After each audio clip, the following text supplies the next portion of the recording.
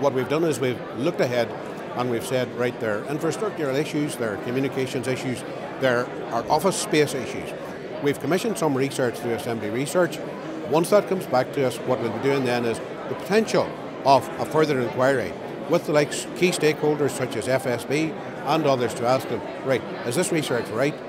So that we as an accountable Assembly Committee can say to the rest of the Executive, this is what you need to do if corporation tax varying powers come our direction.